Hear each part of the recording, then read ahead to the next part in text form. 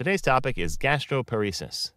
Gastroparesis is a medical condition characterized by partial paralysis of the stomach, resulting in the stomach being unable to empty itself of food in the normal way.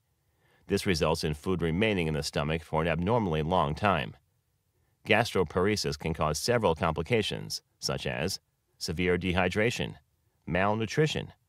Food that sits in the stomach for too long can ferment, leading to the growth of bacteria. Undigested food in the stomach can harden into a solid mass called a bezoar.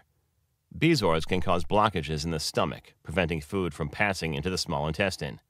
This can cause nausea and vomiting and may be life-threatening. Decreased quality of life. Causes. The exact cause of gastroparesis is not known, but in many cases it is believed to result from damage to the vagus nerve, a nerve that controls stomach muscles.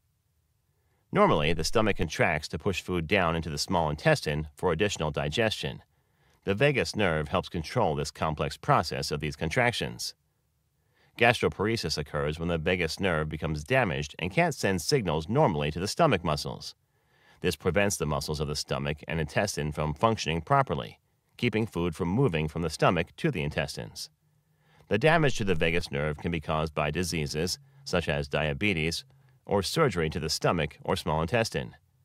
Other less common causes associated with gastroparesis may include viral infections, medications such as narcotics and certain antidepressants, conditions such as Parkinson's disease, multiple sclerosis, amyloidosis, scleroderma, some cancer, hypothyroidism, anticholinergic drugs, which blocks nerve signals, radiation therapy. Symptoms: nausea, acid reflux, lack of appetite, weight loss and malnutrition, abdominal pain, vomiting undigested food, abdominal bloating, a feeling of fullness after eating just a few bites, changes in blood sugar levels, heartburn. Diagnosis and treatment. To make a diagnosis, the doctor may carry out the following tests: upper gastrointestinal endoscopy to visually examine the upper digestive system, such as the esophagus, stomach, and the duodenum, the beginning of the small intestine. This test can also help to rule out other conditions, such as pyloric stenosis or peptic ulcer disease, which have symptoms that are similar to gastroparesis.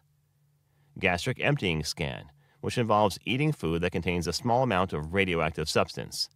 A scanner that detects the movement of the radioactive substance is placed over your abdomen to monitor the rate at which the food leaves your stomach.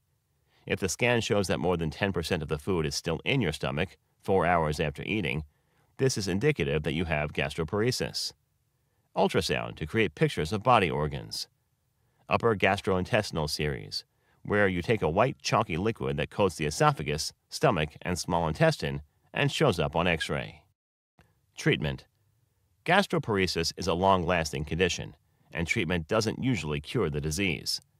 Dietary changes and medical treatment can help to control the condition. The doctor may need to identify and treat the underlying condition causing your gastroparesis.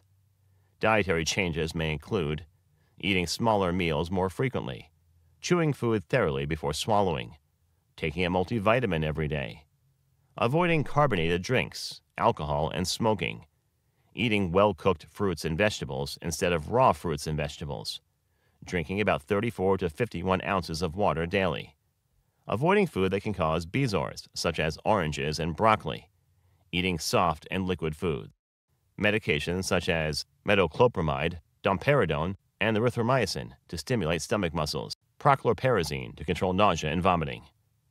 In some cases where people may be unable to tolerate any food or liquids, doctors may recommend a jejunostomy tube, a feeding tube, be placed in the small intestine, a gastric venting tube to help relieve pressure from gastric contents.